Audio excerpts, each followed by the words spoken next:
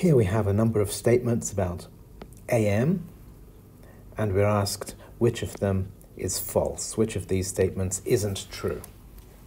So there could be one or more false statements. So the first one says AM is inefficient in terms of power. When we talk about AM, we're talking about full AM, which is DSB with a large carrier. And for DSB with a large carrier, we know that the power efficiency is less than 33%. So it's very inefficient. So statement A is true. AM is inefficient. B says the carrier contains no information. So remember, the purpose of modulation, or the process of modulation, is encoding useful information onto a carrier. So this is the useful information. The message contains your useful information.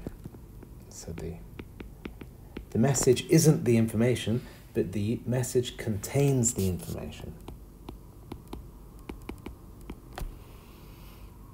But the carrier doesn't contain any information. The carrier is simply a high-frequency sine wave.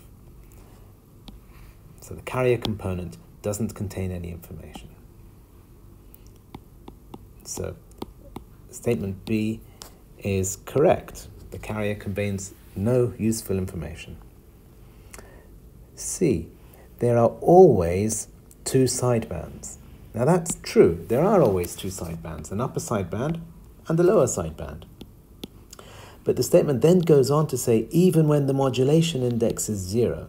Now if M equals 0, and M represents the depth of modulation, if M equals 0, then all we have is the carrier.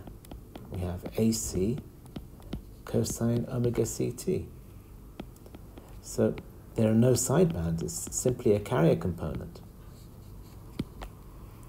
So the ratio of amplitude between the carrier and the sideband is determined by the depth of modulation. So if there's no modulation, then there are no sidebands.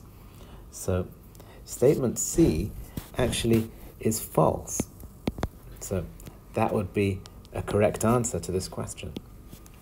Let's read the remaining options in case there are any other statements that are false. Increasing the message signal amplitude increases the bandwidth. So increasing our message from something like that to something like that, how will that affect the frequency or the bandwidth? So remember, our bandpass bandwidth is the difference between the highest frequency and the lowest frequency. And that's determined by the bandwidth of the message, nothing else. Neither the carrier frequency nor the amplitude of the message affects that.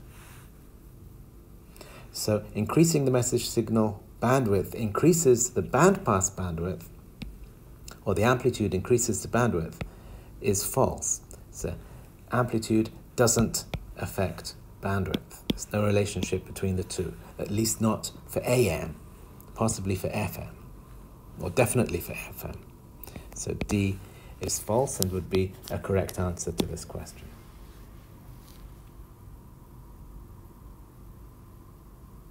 F, modulation index must be less than or equal to 1 to avoid distortion. So remember that's true, that's a criteria.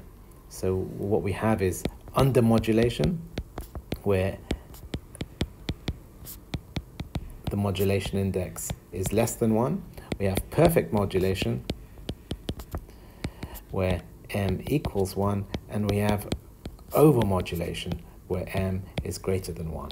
And what we generally do is we undermodulate.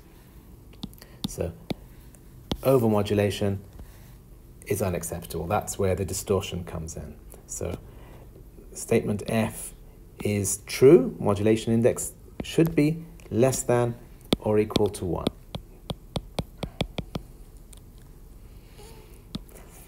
Statement F, or the second statement F, says 50% of the message power is contained in the upper sideband. Now notice it's saying the message power, not the signal power. So 50% of the message power is contained in the upper sideband. Now, if you consider this to be your message, then you could argue that half of the message power is in the upper sideband and half is in the lower sideband. So 50% is in the upper sideband, 50% is in the lower sideband. That doesn't mean that 50% of the signal power is in the upper sideband, but 50% of the message power is contained in the upper sideband. So that's correct. G, the AM bandwidth is the difference between the highest frequency of the upper sideband and the lowest frequency of the lower sideband. So basically it's the upper frequency minus the lower frequency. And that bandwidth is always equal to twice the message frequency. So that's true. That's definition of bandpass bandwidth. The AM bandpass bandwidth is twice the baseband bandwidth, yes, as we just said. So that's true. So of those statements, 2 of them were incorrect. So that's your final answer.